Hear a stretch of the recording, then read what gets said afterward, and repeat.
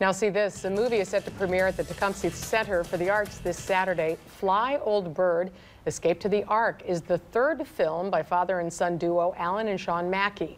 The two live in Tecumseh and shot much of the road trip movie in Lenawee County. It's also the first faith-based film ever allowed to record inside the Ark Creation Museum in Kentucky. A lot of fun.